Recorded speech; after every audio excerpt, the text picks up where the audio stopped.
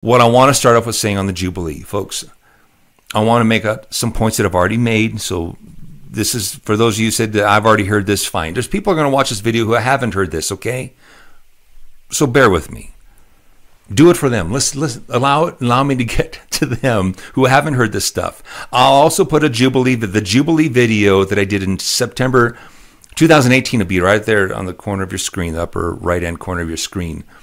And that was a video that I did in 2018. I had the message in 2017, but my channel was dark. So I had to wait. I think it's like the second or third video that I did when I got the channel going again in 2018. I needed you guys to hear this. So here we go. But watch that video, please. If you guys haven't seen the Jubilee, watch it. It explains a lot of things I won't get to here. Here's what you have heard. I don't believe, for instance, where the Balfour Declaration was in November of 1917, where it was the opportunity to where the Jews began migrating back home. That's when they began their migration, folks. They left where they were from all over the world, and they were able to come back home. Nor in 1967, where the Jews, literally Israel, had to go out and or they had lost their homes. They had lost what they had. It was mandatory. They had to go out and fight. And they gained Jerusalem in the 6-day War of June. Interesting, it was a 6-day war. God even ended that in time for a Sabbath. Interesting how God is. And everybody agrees that God orchestrated that war. God orchestrated the Balfour Declaration. My problem with that, and here's where I'm going to become adamant with, folks. I need you to understand. Here's the way it goes. A Sabbath year, let me take a step back. They're in a Jubilee cycle, which many of you already understand this. In a Jubilee cycle, there are 7 7-year periods. 7 7-year periods. At the end of each one of these 7-year periods is a Sabbath, and you're all aware of this. And on the Sabbath, every man was supposed to stay in his place. Same thing, every one of the seventh 7-year periods. Okay, so again, like I said, on the 7th year of every 7-year period, you are to stay in your place the whole year. You don't do any work. You stay in your place is the way it reads. It's so important to God that if you disobeyed it, you would be put to death. Now, we don't think that way anymore, but that's the way it was, folks. You'd be put to death if you did any work. You're banished from your people. Pretty serious, at least in the mind of God. How about that?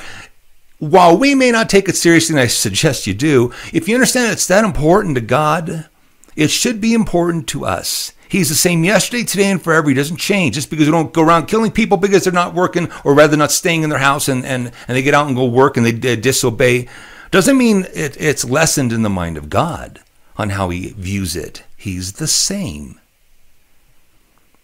Now, the 49th year is a sabbatical year. You get to the 50th. It is an amplification of the 49th.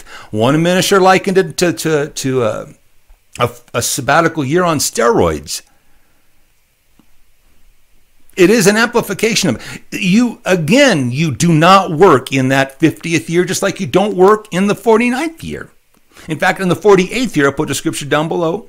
It was the 14th verse. I may be wrong, maybe 13. It doesn't matter. It's in the 25th chapter of Leviticus. God gave 3 years worth of crops in the 48th year. Okay, so you didn't have to do any work for 3 years. The 48th, the 49th, and the 50th. You're not supposed to work. It's the same thing.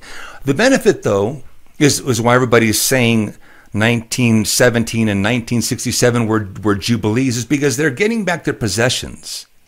Jews got to migrate back home. Jews got to get Jerusalem back in 1967.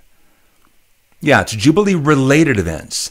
But is God really going to contradict something that is so important to him that if you disobeyed it, you're going to be put to death? He's going to actually tempt you. And God tempts no man, folks. Listen to me.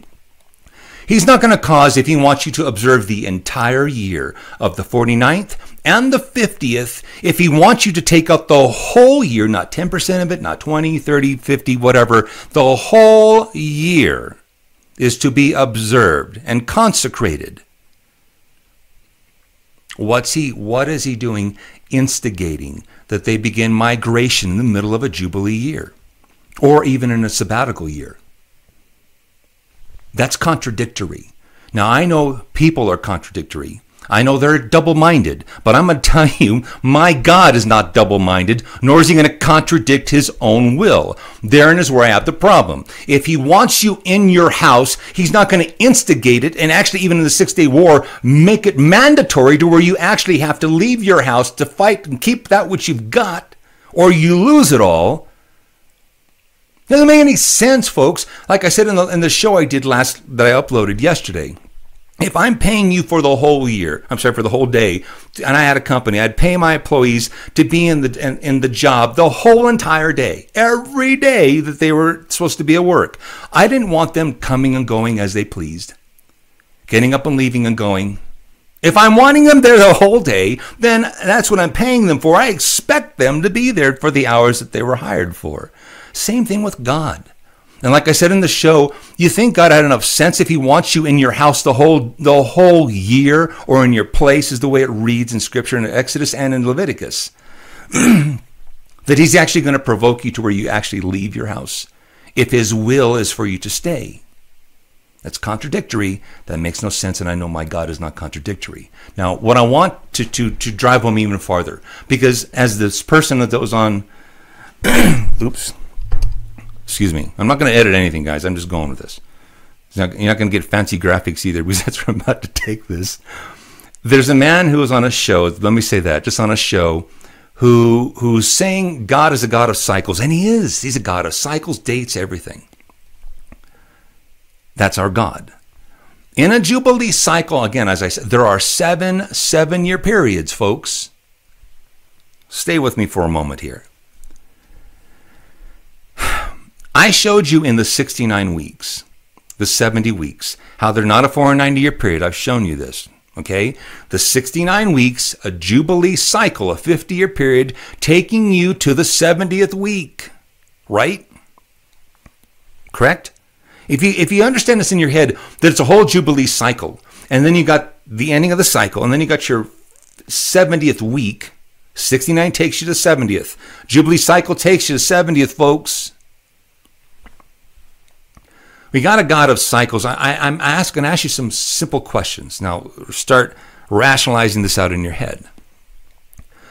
As I said in the Jubilee video, where in the world would you put the 70th week, right? Folks, it's the end of all things as we know it, the 70th week. This is the end of the end of age of grace. Everything ends, and we go into the millennium, right? The no-brainer part, just the no-brainer, without even understanding the 69 weeks takes you to 70th, that is the Jubilee cycle taking you to the 70th week, ending the cycle until we go into the next week. I told you in the Jubilee video, I said I would look for the 70th week of my graphics. You got your 50-year cycle. You're either going to look at the ending of a 50-year cycle, or you're going to look for it at the beginning of the next cycle. That's where you look at it. You're not going to look at it anywhere else in the middle of a Jubilee cycle, folks. It's not going to be any one of these 7 seven-year periods. That's the 70th week. I've shown you. I know some people say there's not even a 7-year period in the Bible. The 70th week is a 7-year period. It's even in Revelation. You folks really need to watch this channel and some of the videos that are there. It's a 7-year period. It's not going to be happening. The end of all things, as we know it, isn't going to happen in the middle of a cycle, of a Jubilee cycle. Any one of these 7-year periods. Let's get that out there right now, okay? That's not in the middle of a Jubilee cycle are you going to see the beginning of the millennium. That's nuts. And the 69 weeks show you this. The ending of a cycle, you got your 70th week. But listen to me on this. Here's where it gets even a little crazy. Let's take even a farther step back, folks. Listen to this. If we're talking a 7-year period, and that's what the 70th week is. Watching my time, I got so much time here too, by the way. You've got a 7-year period. The man who's on TV, I don't want to name names or anything, he's a good man, but he's not thinking about the contradictions. God is a God of cycles.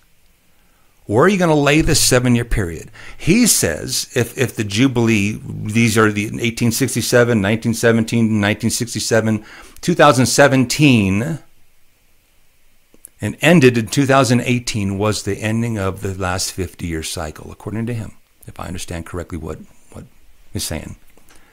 2018 ended the cycle. Ended the cycle, folks. Ended the last 50 years. Okay? We're now in a new cycle. And any year now, according to what, if I am understanding correctly, we're now in the, so here's your 50th year. We're now in the middle of the next 7 years. Okay? It's lovely graphics. 7 years is right there, okay? We are now, I think if 2018 ended the cycle, we are now in here, about the second year. 2019, we're about to go to 2020. So yeah, we're basically the second year into the 7-year cycle that we're already in. And any year now, it has to relate to Trump, supposedly, we're going to start the final 7-year period, like about year 3 or year 4 or 5 or wherever. I'm going to tell you right now, folks, God isn't going to take the final 7 years and start it in the middle of an existing cycle. It's not. It's going to start here. If we've entered the Jubilee, the final 7 years will at least start the beginning of a 7-year cycle. Did you hear what I said? This final 7 years will line up directly right on top of an existing 7-year cycle. It's not going to start in the middle of it anywhere. God's a God of cycles, just as he said. He's not going to start the final 70th week in the middle of an existing 7-year cycle. And if we've ended the Jubilee, the only place you could see it, if you ignore everything else I've said, the only place you could see it would be the ending of the 7-year cycle we're supposedly already in. We'd have it here. But don't ignore everything I've said, because it's not going to start 7 years in or 14 years in or 21 years or 28 or whatever years in. No. It'll be the final 7 years. Just putting, get your brains off the shelf, folks. It'll be either the final 7 years of a Jubilee or the beginning of a new cycle. And I've shown you why it's the beginning of a new cycle according to the 69 weeks. Now, again, just because you believe 2017 and 1967 and 1917 and so forth is a Jubilee year isn't going to cause you to lose your salvation. But it's wrong thinking that God is going to start any year now, the final 7 years, in the middle of one of these cycles, and in the middle of a 7-year cycle. I don't care which cycle you're picking, but I'm going to tell you this. The end of all things, folks, the end of the age of grace is not going to start unless it starts the beginning of the 50th year. The ending of the 50th year of the cycle. There's where you're going to get your final 7-year period. That's where you're going to get that's when you get your 70th week. It's not going to be in the middle of a cycle of a whole. Other than that, folks, and if we are year 2 into it, and the Jubilee ended 2018, and we haven't seen the 70th week, we've got another 50 years to go before you see your 70th cycle or your 70th week. It's the way it is. Now I know some of you don't want to hear that, but I need you to take a step back and understand God doesn't contradict himself. I'm telling you, 1917, 67, and 2017 were not Jubilee years. We've not exited the last cycle yet. Don't let anybody tell you that this year, the 70th week will open. Bad things happen every year, folks. Oh, there might be a precursor here come this. We're entering the fall season. You got your hurricanes and all that other stuff. Somebody may be stupid. You can look for precursors. But the week is not opening this year. It opens up in Nissan if you folks have followed this channel well enough. Don't be fooled. Now, for some of you, I want you to know, I'm not going to be uploading, and my wife and my daughter agree with this. In fact, they're saying, I don't know why you're even doing it, why I'm uploading shows onto YouTube. Folks, I've had a problem with some of the audience that is here. There's a lot of good people on this side, a lot of good people that love God with all their heart. Bless all your souls. But on this side, to the farther you go, you run into pigs and swine. And God says throughout the Gospels, if they don't receive you, you're to wipe the dust off your feet as a testament unto them. You don't cast your pearls before swine, folks. There are things, like I say, I can say here that I can't see on TV. But the fifth show that's going to be has to be seen on CTN. I want to get to that in a second. I knew I wasn't going to put it here on YouTube. I'm going to reveal things of Daniel that I never have done in the book. I've hinted to them in the book. I've hinted to it here. I talked to people about it in emails. But the fifth show, I'm going to open up Daniel in a way I've never opened up before. It doesn't belong here. And I'm sorry. That's just the audience. You guys really need to get WHT if you have a World Harvest Television. If you don't have that, if some of you have Dish or DirecTV, you'll be able to get CTN. We're now going to be on CTN, the main CTN network. CTN's on a lot of cable channels and whatnot. We'll be on every Friday, 8:30 p.m. Eastern Standard Time. It'll be 4 shows from now, a month from now, before you see the show, the fifth show I'm talking about that I'm not going to upload. Last thing I want you guys to be aware of. Oh, by the way, CTN Local we're on too. People in Colorado, 9:30 Sundays. I'll put the stations down below so you guys can watch it. You guys that are in Colorado. There's people, some in Denver, Pueblo, Colorado Springs. You'll have these stations. You'll be able to get us. Keep us in prayer, please. Until next time, take care and God bless.